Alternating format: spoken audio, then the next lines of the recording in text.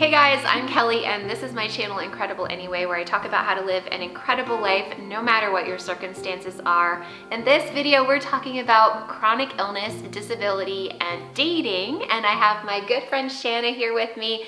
We're gonna talk about this together and answer some of your questions. Shanna loves vintage and flea marketing, and she has Ehlers-Danlos syndrome and POTS, and she has a golden doodle service dog.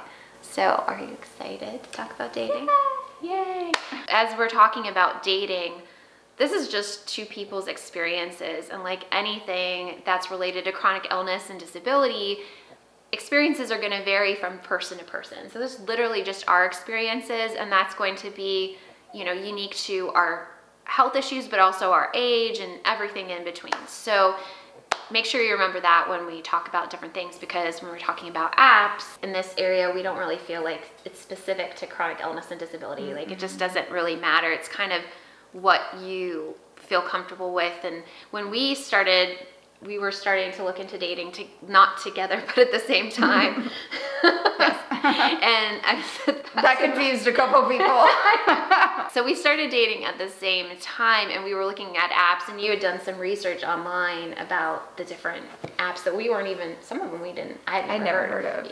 Yeah. Just because you haven't heard of an app, don't shy away from it. When it comes to choosing an app for dating, it's all going to vary based on age and what you're looking for. For example, when it comes to our age group, we're going to look for this select group of apps, and it's going to be different from somebody who's in their lower 20s. When it comes to choosing an appropriate app, you want to look for what's going to work for the type of relationship that you're looking for.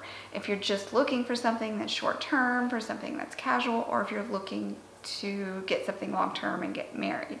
Right. People that are looking for very serious relationships tend to look for generally the paid apps. They're looking for something that has really long profiles, tons of information, huge algorithms. Other sites are quick and easy, and you flip through things real fast.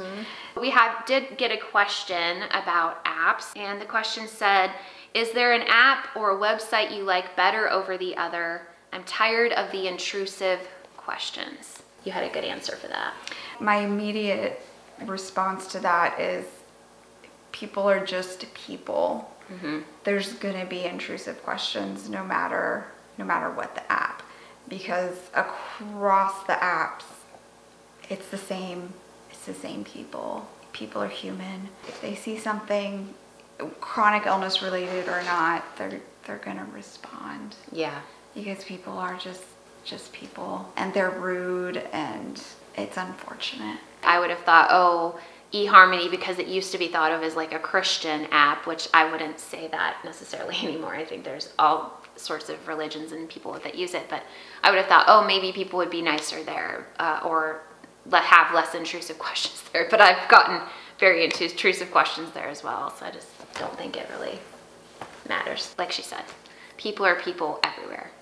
They're going to be considerate if they're considerate everywhere, and they're going to be rude and invasive everywhere. So that's unfortunate truth, but yeah. Thank you guys so much for watching this video on chronic illness and disability and dating. If you have any questions for us, let us know in the comment section. If you have a video request, let us know.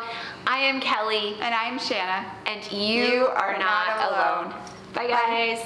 You are not alone in this world, you are not alone. You are not alone in this world, you are not